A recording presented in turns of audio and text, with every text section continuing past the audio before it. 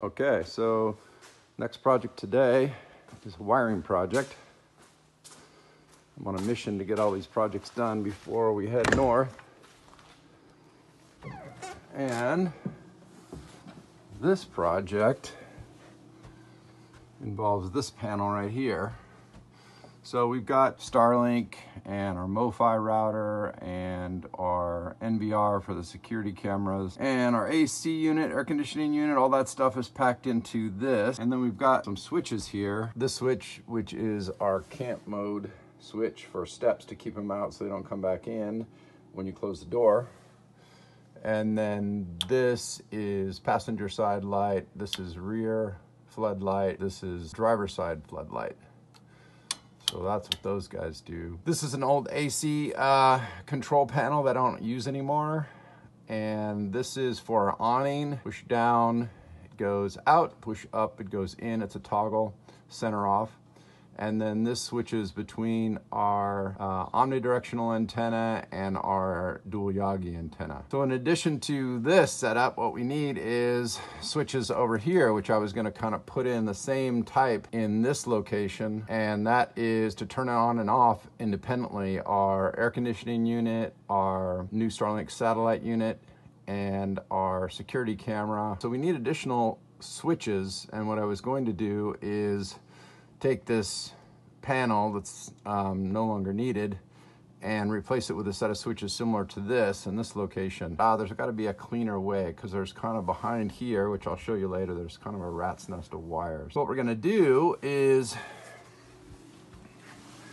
we're going to take this aluminum panel and we're going to cut it down, and we're going to pull all this stuff out of there, and we're going to put a blanking panel right in here, paint it black. There are 12 separate functions that we need over here in this area, so we're going to replace that with this. So there are a variety of different companies that make these panel switches, and they range, you can pay $1,000 for one that looks exactly like this for 12 independent buttons, and then it also comes with this breakout box where you wire into, and then just a single wire coming out the back that'll be mounted on the panel I showed you. Or you can pay 150 bucks, which is what I paid for this. It looks pretty good, feels pretty good, and we're gonna try it out. So these panels, these can be programmed as momentary contact or latching. This is a product by McTuning, some Chinese place, I'm sure, which most of the things that are labeled US are actually made in China anyway. They just do final assembly in the US.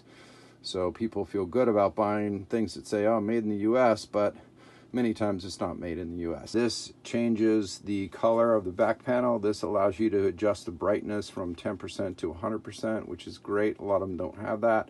And then this is just power on and off.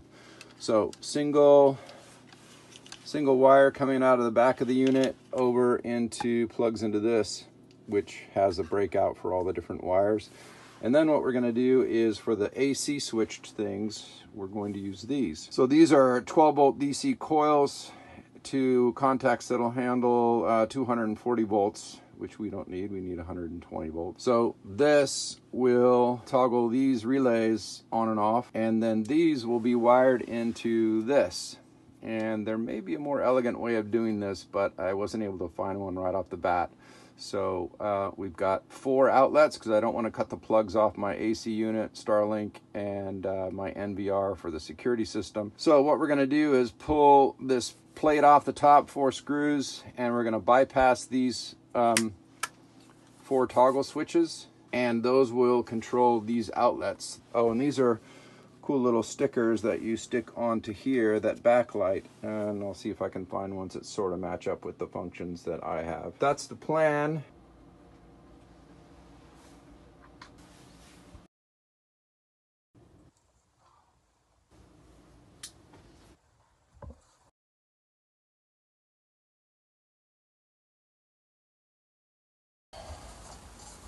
We're going to cut down.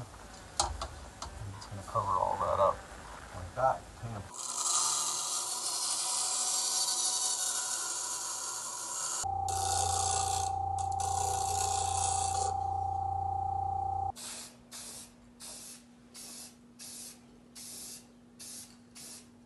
I've removed all of the old manual switches and replaced them with these 12-volt relays here, mounted them on top, and then brought the wiring through the gaps in between each one, which worked out pretty well. And then right here are the 12-volt contacts. So we'll bring 12 volts into each of these, and then we can switch AC on for any of these outlets. So I kind of hacked this box up, but it worked out pretty well. Just made these blocks here, these mounting blocks, and getting ready to install it up here in the cabinet, about like that.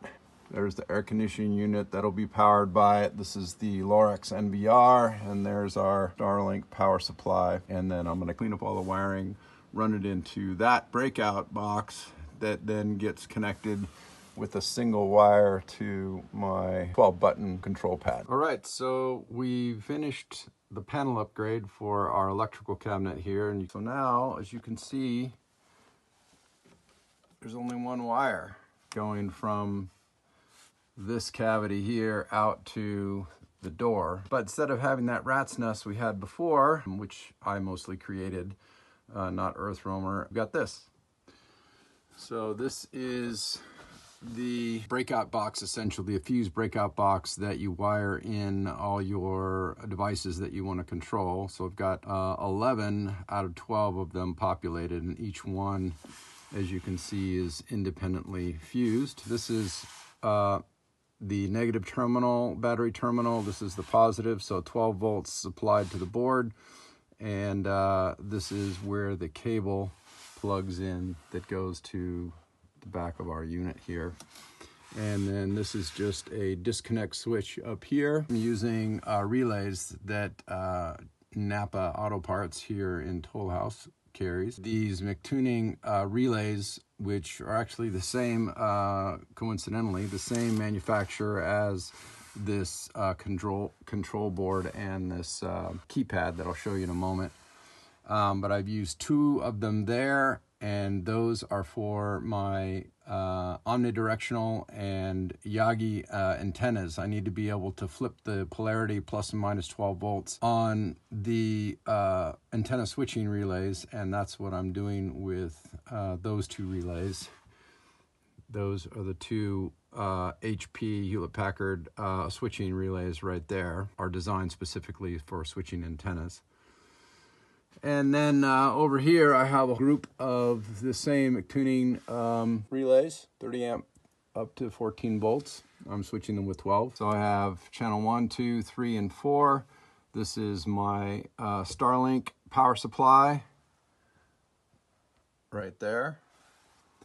This is my NVR for my security camera system. We have a 4-camera Lorex security camera system, and this powers the 2 terabyte FIFO NVR. And then this is the plug for air conditioning unit. So this is our LG air conditioner back here, and it's powered off of that. Let's see, the only thing I didn't point out, this is the MoFi router that we're using, that the output from the dishy on the roof, the Starlink, comes into the WAN port there.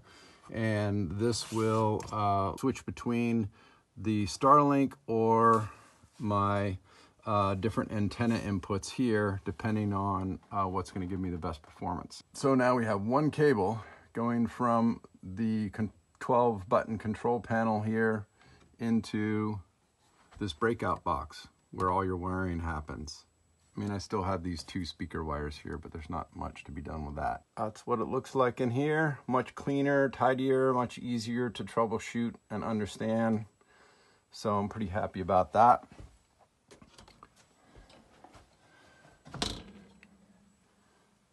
And just took a blanking plate, made this out of aluminum, spray painted it black, used it to cover up all the old ugly holes from the plastic manual switches, and put this pretty cool little panel. And it's got 12 individual functions on it. You can program it for toggle on and off, or momentary contact on and off. And we have an on-off button here. We've got brightness control, which my wife's pretty happy about. And you can change the colors. Ooh, that's kind of funky with the camera white balance, I guess. But anyway, this is red, I don't know, kind of an orangish color, yellow, green. Yeah, all the colors are weird. Blue or cyan, dark blue, pink, back to white. We'll probably leave it at white. So they send you a card like this, and they don't always line up with what you want to control. In fact, most of ours didn't, but we found ways of modifying some of the labels so that it mostly lines up with what we want to control. So here are the different functions that we have. So this is our camp mode for our steps, enabling and disabling that. This is the passenger side outdoor floodlight. This is the rear outdoor floodlight. This is the driver's side outdoor floodlight. So they kind of point in the directions that we're controlling. This is Wi-Fi. This is our MoFi 4500. Radio was the closest thing, but they call these wireless routers radios sometimes. So that's that. This is Starlink. It's kind of a funky graphic, but it brought to mind Starlink, so that's Starlink. We can turn it on and off. This is something that looks like a Yagi antenna. I have dual Yagi antennas up on the roof, so if we want to use the Yagi antenna, we can hit that on. Otherwise, it defaults to the Parsec Rottweiler omnidirectional antenna on the roof. This is still an open, unused spot. This stands for awning 1 and awning 2. That's about as close as we could come. It used to say aux 1 and aux 2. But this is for, I'm not going to do it now because I don't want to put out the awning in the awning, but this puts the awning out. This pulls the awning back in. This is air conditioning. So this is our air conditioning unit up there. Blowing cold air on me right now. Turn it off. And then, so that's air conditioning. And this is our camera system. So we have 4 cameras for a 360 view around, and I can turn that on here, turn it off. The Starlink right here, the AC unit, and the camera and NVR system. These are all AC units.